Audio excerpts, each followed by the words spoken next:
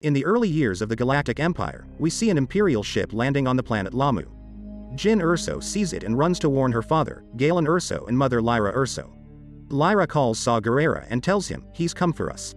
Galen says goodbye to his daughter and tells her that he loves her, calling her Stardust as he heads off alone to face the Empire.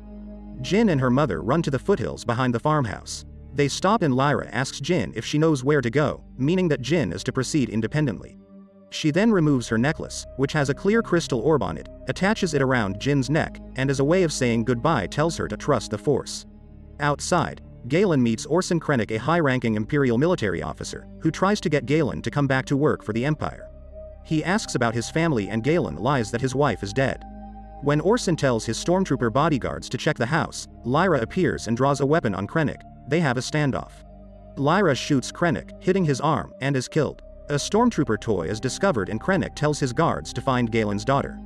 Jyn runs away and hides in a prepared bolt hole under a rock in a cave. Saw Gerrera eventually find and rescue her. 15 years later, in the Ring of Catherine, an adult Jyn is held in a cell.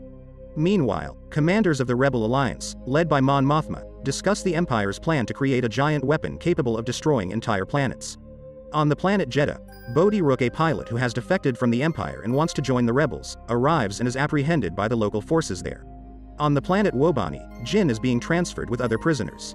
Suddenly, rebel forces break in and free them. Wanting to escape, Jyn attacks the rebels and tries to flee but is stopped by K2SO, an Imperial enforcer droid who's been repurposed to work for the rebellion. On the moon, Yavin 4, the location of the rebel base of operations, Mon Mothma and other rebel leaders talk to Jyn about her father. She says that she last saw her dad 15 years ago. The rebels also question her about Saw Gerrera and tell her that he is an extremist causing problems in Jedha. The rebels say that finding Saw and the captured pilot is paramount to finding out what the Empire is plotting. They offer her a deal: find Saw, and she is free to go. As Jyn boards the ship taking her to Jedha with K2SO and the pilot Cassian Andor. Cassian is told to kill their target and not perform any extraction. At Jedha, Bodhi is confronted by Saw, who now has prosthetic legs and uses a supplemental oxygen mask. Saw doesn't believe Bodhi's story and interrogates him harshly, eventually bringing in a boar gullet, a tentacled creature that terrifies Bodhi and can read his mind. Aboard an Imperial Star Destroyer, Krennic discusses with Grand Moff Tarkin, the Imperial governor of the outlying areas and overall commander of the Imperial Navy, the ultimate weapon they are creating. Krennic urges that they perform a test of the weapon. Meanwhile, Jyn, K2SO, and Cassian arrive at Jedha. K2SO is told to wait at the ship, and while Cassian scouts the area, Jyn is approached by Chirrut Imwe, a blind warrior who notices her necklace and the quality of the stone. Later, when Jyn and Cassian roam the city, they notice snipers and the area quickly erupts into a battle.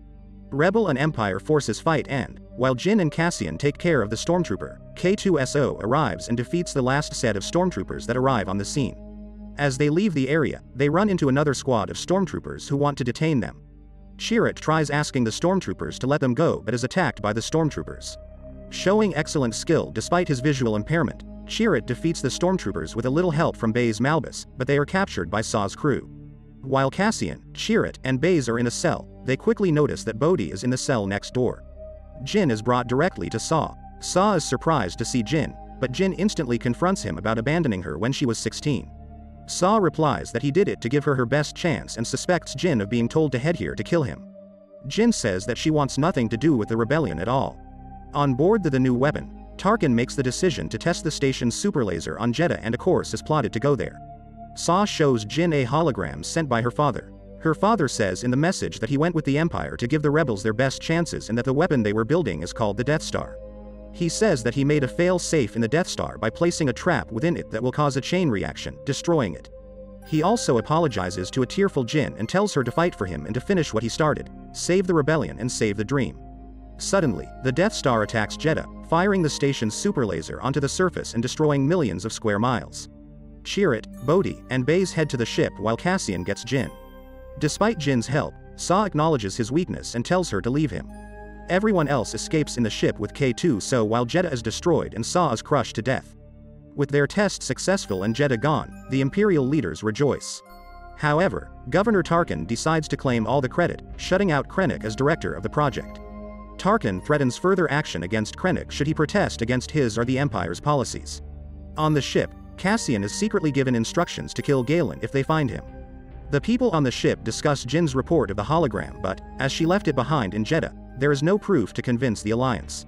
She convinces them, however, to head to Edu to find Galen. On Edu, an Imperial mining planet with constant darkness and rain, the crew crash lands their ship. As Cassian and Bodhi head out, Jin questions Cassian's motives. Upon hearing K2-So say that Cassian's weapon was in sniper mode, she heads out, followed by Chirrut and Baze. Nearby, at the Edu mining facility, Krennic is interrogating Galen and 6 other engineers working for the Empire because he believes one of them is secretly working for the rebels. When Krennic threatens to kill everyone, Galen steps forward and confesses. Krennic still kills the other engineers. While this is happening, Cassian has his rifle sights on Galen but, eventually, does not pull the trigger. Meanwhile, Jin has climbed a long ladder to the platform where Krennic and her father are. Jin calls out to her father just as rebel forces arrive in X-Wing fighters and cause an explosion in a fight. When she regains consciousness, Jin finds her father in critical condition. She tearfully reunites with her father before Galen passes away and Cassian pulls her from his body as they head out of Edu. On the ship, an angry Jin questions Cassian on his motives and he replies that everyone has lost something for the rebellion, and that she only truly started to care because of her father. Krennic arrives on the planet Mustafar and reports to the Emperor's chief enforcer, Darth Vader. Krennic believes he deserves to meet directly with the Emperor to talk about the station's completion and destructive potential. Vader becomes agitated, having heard the reports about Jeddah and Edu, claiming that the space station has begun to cause problems and that utmost secrecy must be maintained. The destruction of Jeddah will be attributed to a mining accident and Krennic must investigate further to see if Galen Erso had compromised the security of the station in any way. When Krennic asks if he's still in charge of the project and if Vader will speak to the Emperor, Force chokes Krennic for a few moments before stalking off. At a meeting back on Yavin 4, the rebel leaders, among them Senator Bail Organa and General Dodona, are doubtful of Jin's story and her credibility. Jin proposes to infiltrate the Empire's data storage facility on Scarif and get the plans for the Death Star, ending her argument by saying rebellions are built on hope. She fails to get approval, as Mon Mothma opposes any strike against Scarif and the other rebel leaders agree it's too risky. Outside, Cassian approaches Jin about the mission. A dozen other rebel fighters have decided to join them. With their crew in tow, they use the call sign, Rogue One, and head to Scarif to find the Death Star plans themselves. At Scarif, Bodhi uses his old Imperial passwords to get through the gate in the force field that protects the planet. K2-So, Jin, and Cassian head into the facility to get the plans while the other rebels plant explosives around the landing pads on the perimeter of the facility's island atolls. Director Krennic arrives on Scarif around the same time to review transmissions involving Galen Erso as well as Governor Tarkin.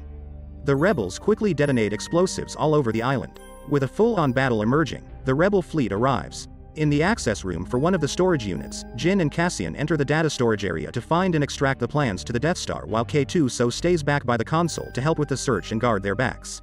While they search for the plans, K2-So fights off stormtroopers.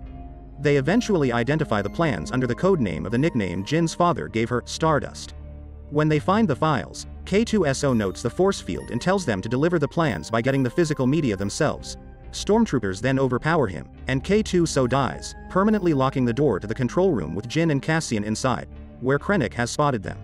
Outside in the battle, the rebels are able to take down several AT-ATs, and Bodhi manages to find a way to the control switch to turn on communications. He is unable to turn the switch on during the battle, so Chirrut risks his life, walking over to the switch and turns it on. He is, however, shot on the way back and dies in Baze's arms, telling him that he will always be one with the Force. In the data storage area, Jin and Cassian do some dangerous jumping and climbing to grab the cassette holding the Stardust file, but they're intercepted by Director Krennic. Although they take out the stormtroopers and shoot Krennic, the wounded Krennic shoots Cassian, who falls, while Jin narrowly escapes. Bodhi gets communications working and notifies the fleet that the force field has been disabled for the information to be transmitted. He is killed by a grenade bomb thrown by a stormtrooper as he finishes. Baze is inspired by Chirrut's sacrifice and fights until he is also killed by a grenade bomb held in the hands of a fallen stormtrooper. Jin finally makes her way to the top of the tower and sees the command console for transmitting data to the rebels. The console prompts her to recalibrate the antenna, and she does, not knowing that Krennic is headed up.